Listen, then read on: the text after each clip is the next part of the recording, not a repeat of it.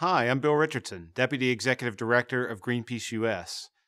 40 years ago, a group of activists sailed a rusty fishing boat into the heart of a nuclear test zone, seeking to peacefully prevent the destruction of Amchitka, a pristine island ecosystem off the coast of Alaska.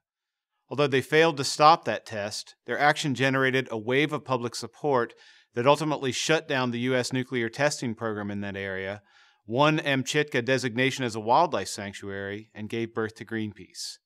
We've grown a lot since that first voyage, but we've stayed true to that same vision, inspiring millions of people to work toward a healthy and sustainable planet.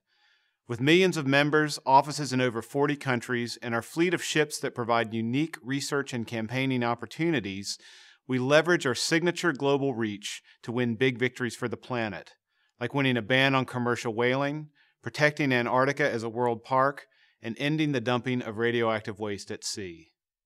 Greenpeace is independent, accepting no money from corporations or governments, so we're free to take on the worst corporate polluters and aggressively work towards what science says we must accomplish to effectively protect the environment.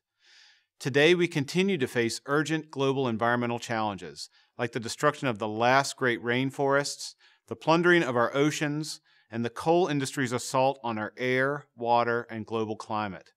We need action for groundbreaking change, and that's what Greenpeace is all about. Greenpeace uses the power of people, exhaustive research, and the latest creative communication tools to achieve meaningful victories for the environment. For instance, we've drawn widespread international attention to large multinational companies whose procurement practices were fueling Indonesian rainforest destruction, endangering rare orangutans and Sumatran tigers and driving global warming. Based on the work of local investigative teams who went to Indonesia to verify deforestation in protected areas and track the path of the wood being extracted, Greenpeace researchers were able to highlight the companies and products involved. This in turn led to large global campaigns that mobilized their customers to apply pressure for them to change their practices. Tens of thousands of activists made phone calls, sent emails, and posted to Facebook and Twitter, clearly stating to these companies that rainforest destruction is bad for business. And they listened. Over the past year, we've convinced numerous companies to agree to get rainforest destruction out of their supply chain. We're working to reform entire industries to bring about the kind of transformational change we need to effectively confront the enormous environmental challenges we face.